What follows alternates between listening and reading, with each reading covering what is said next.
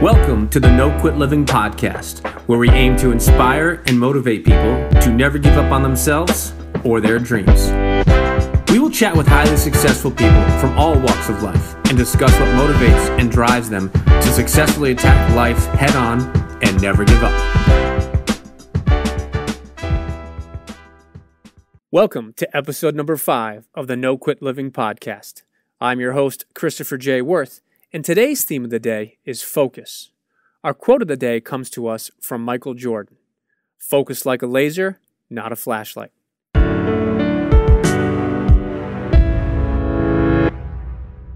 I'm beyond excited for today's podcast. I'm extremely humbled and honored to welcome today's guest. Not only is he a hugely successful individual, but he himself has one of the most successful podcasts out there. Having launched over 1,600 daily episodes, he is constantly lighting his audience on fire.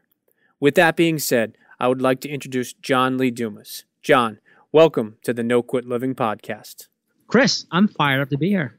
You are the JLD, and growing up, I was CJW, so I guess we'll go with that today. Love it. So let's jump right into it. The foundation of our podcast is to motivate and inspire people to never give up. I wanted to ask if you had a personal story you could share with our audience about perseverance or a challenging time that tested you, but you kept on going and never quit. You know, I would actually have to go back to my time when I was supposed to launch my podcast, which was August 15th of 2012. I had everything ready. I had invested heavily in mentors and masterminds and equipment. I had 40 episodes recorded. EO Fire was set to ignite. And I woke up on August 15th, terrified, paralyzed. I was like, I can't do this. I don't want to launch this thing into the world. I'm going to get laughed at. People are not going to listen. It's going to be a failure. And then kind of my hopes, my dreams, my aspirations for this show and what this business, what Entrepreneur on Fire can turn into is going to be dashed. And I'm back at the drawing board, back at ground zero. And so I delayed for 5 weeks launching the show. And fortunately, again, going back to me investing in a mentor, which was the right mentor, she said, John, if you don't launch your show, I'm going to fire you. And so that was where I ended up launching the show on September 22nd of 2012. And it was the best thing that I ever could have done. Well, that is very, very important in regards to, I'm glad that she threatened you, because if not, then we would not be speaking today. So I'm glad that you took the leap and the jump. Me too. Many of our listeners are into personal development. I was curious if you have a favorite book and why. I have to say my favorite book is The Slight Edge by Jeff Olson. I think it's critical that we understand that it's not going to feel like we're making huge strides every single day in our business and our life, but it's doing the small things right every single day that can add up to huge results down the line. So just have patience, do the right thing, know that you're doing the right thing, and know that you're going to see the benefits down the road. Not tomorrow, not next month, but when it matters. That is an awesome, awesome book, and I would highly recommend it to our listeners. I recently downloaded the 30-day PDF version of your Mastery Journal, and I think it's fantastic. I love the productivity scoring and how important it is to track your productivity and growth. As I know you are a big college basketball fan, I wanted to share a quick story that I think you would appreciate. I just finished reading Pat Williams' book, It's Not Who You Are, It's Who You Know, which was fantastic. There was a section in the book on Bill Russell, who is arguably one of the top 10 basketball players of all time. I had no idea, but Bill Russell kept a personal scorecard where he would evaluate his performance after every single game. After the best game of his 1,128-game career, he gave himself a personal score of only 65. I think that speaks so much to the concept of not striving to be good or average, but striving to be and do your absolute best. Do you care to expand on that? Well, number one, I'm a big Boston Celtics fan, so I love the Bill Russell, and I will also say that I'm a huge college basketball fan, and the Providence College Friars just beat Xavier last night, so all is well in Friartown. To your personal question about, self-evaluation, it's critical, and that's why I made it a major component within the Mastery Journal, because, listen, your coach, if you even have one, is not going to be standing over your shoulder 24 hours a day. You have to learn how to self-evaluate yourself because you are with yourself 24 hours a day. So if you can learn and train yourself to self-evaluate, you're going to win. And so that's why within the Mastery Journal, every single day after your focus session, which will make a lot more sense for all of you once you buy the Mastery Journal, you self-evaluate. How productive were you? How disciplined were you? And it's a scale of 1 to 10.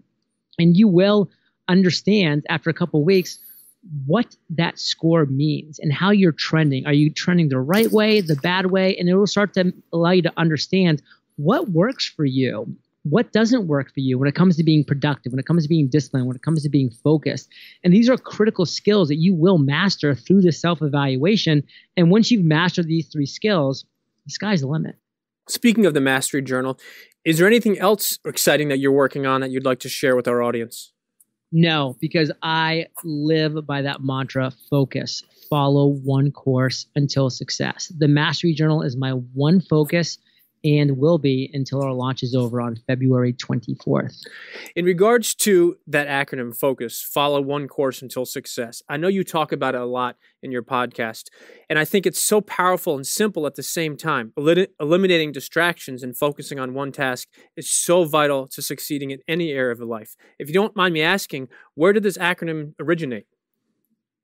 You know, it originated from it was Rich Dad, Poor Dad is, I believe, where I first read about it. And he referenced it from, of course, somewhere else, which I'm sure you can then continue to draw the line down and down and down to wherever it first came from. But, it's definitely referenced by people who have focused on one specific task and seen success from that. And so for me, it just clicked. And I said, you know what? I love that word. I love that acronym. I'm going to implement it into my day-to-day activities. And so that allowed me to launch EO Fire, the podcast. Then it allowed me to launch Podcasters Paradise, which is now the #1 podcasting community in the world. And it's allowed me to launch the Freedom Journal, the Mastery Journal. Everything that I've done that's been a success has been because I've focused on that one thing. And again, going back to your question of, well, what else are you excited about? Nothing, because I'm focused 100% on the Mastery Journal. And that's why we've recently crossed $200,000 in just 20 days of funding right now. And, we still have 10 days remaining in our campaign because I've been giving it all of my focus. Wow, $200,000. That is incredible. In regards to the Kickstarter, you just launched, obviously, your second incredibly successful campaign. Any recommendations on that topic for any of our listeners who might be looking into or thinking about a Kickstarter campaign? Well, the great thing about crowdfunding is that you can prove or disprove your concept before you spend time, energy, effort, and money actually creating it. So if you're like, you know what, this might work, my audience might like this, well, prove it before you spend all that time, energy, and effort trying to create something that people might not want. Guess what? How about you just step back, run a Kickstarter campaign or Indiegogo or just any form of crowdfunding and make people prove that it's a big enough pain point that they actually will spend money on it. And if they don't, then you've just saved yourself all the time, energy, and effort that a lot of people have already put into a failed product, service, or community. You can take back and try something else. No, that's incredible. And if you don't mind me asking, where did you first hear about crowdfunding? Just kind of having my ear to the grindstone and always like interviewing successful entrepreneurs and seeing what they were doing and experimenting with. I just came across crowdfunding and I understood the concept of it, just much like I understood the concept of podcasting. The first time I heard it, I'm like, this just makes sense. And I said to myself, crowdfunding just makes sense. And I just got it and I was excited to test it out. No, that's awesome. So here's a question for you, a little different than where we've been going. If you could have dinner with anyone, dead or alive, who would it be and why? Ben Franklin, because to me, he's like the entrepreneur of the 1700s. I just love that he didn't take life too seriously. He was always willing to try new things. Like it wasn't all about the money for him. It was about the passion and the excitement that it brought him. So he did like a lot of cool things that were just outside of the box. So many people back then and today, they just try to stay inside the box and they just try to do what other people have done that have been success with. EO Fire was a success because I was the first person to do a daily show interviewing successful entrepreneurs. People have tried since then to replicate that and haven't found the same level of success because they're not bringing anything different or unique to the equation. Whereas Ben Franklin was willing to get out there and be outside the box and be weird and be different. And by the way, fail a lot, but come up with some big hits, some big home runs. And that's all people remember. No, it's funny you mentioned that, but thinking outside of the box is so important. And you mentioned something that I think a lot of people don't really think about is the most successful people out there, whether it's entertainment, sports, business, politics, they've failed more than anybody else. And I think people often forget that. So true. So in regards to thinking outside of the box, as we are always looking to add value to our listeners, one of the areas we often discuss is getting out of your comfort zone. Can you attribute any of your success to something specific that you have done out of your comfort zone? Well, only everything. I mean, all the magic happens outside of your comfort zone. I think you have to remember that phrase is that if you're comfortable doing something, if it's easy for you to do, then it's in your comfort zone and nothing special is going to happen there. You need to get outside of your comfort zone, push the envelope, try new things, be willing to fail, and then be willing to really succeed as well. You have to be open to success, just like you have to be open to failure. And a lot of people are closed off to both.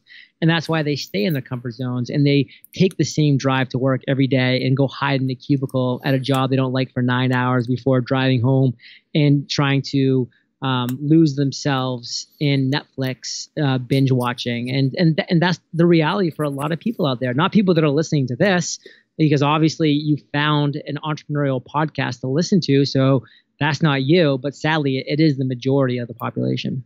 No, I love that. And it reminds me of a quote by the famous NFL football player Shannon Sharp, where he says, I tell people all the time that you have to become comfortable being uncomfortable. Do you have a favorite quote? I'll just use that one because it's really good. All right, I will give you credit for that. Well, listen, before we let you go, as I know you are an incredibly busy person, I wanted to ask if you had any parting words for our listeners. Well, I will use a quote for my parting words, just so I don't cheat the listeners out of that. And it would be a quote by Albert Einstein, which is, try not to become a person of success, but rather a person of value. And for the first 32 years of my life, I was chasing success. And as a result, I just failed and I just struggled and I wasn't happy. But when I flipped that on its head and actually listened to those wise words by Albert Einstein and focused on delivering value, and for me, that was a podcast. That was delivering free, valuable, and consistent content on a daily basis, which was Entrepreneur on Fire, my podcast. Then I started to find the success. And that is where I think we need to say we didn't have our priorities right. Value comes first, and then success will find you or will follow that. And if you just try to find success, it can be quite elusive, as it was for me. That is a great quote, and I will definitely in the outtakes and in the conclusion, I will definitely repeat that one. What is the best way for our listeners to connect with you? All the magic for us happens at eofire.com. That's where we have completely free courses for entrepreneurs on podcasting, on webinars, on funnels, on goals. So just check us out. We have a great website there with a lot of free resources. And of course, if you want, we have some amazing journals out there. One is the Freedom Journal, which is for those who want to accomplish their number one goal in 100 days. And you can find that at thefreedomjournal.com. Or if you're right now more focused on mastering productivity, discipline, and focus, I have created a 100-day system for you to do just that at themasteryjournal.com. I can tell you that I am a user of both two Freedom Journals, as well as, just as I mentioned earlier, downloaded the PDF for the first 30 days of the Mastery Journals. So definitely would recommend that to the listeners as well. Well, John, listen, thank you so much for your time, and I look forward to speaking with you soon. Thanks, Chris. Enjoyed it.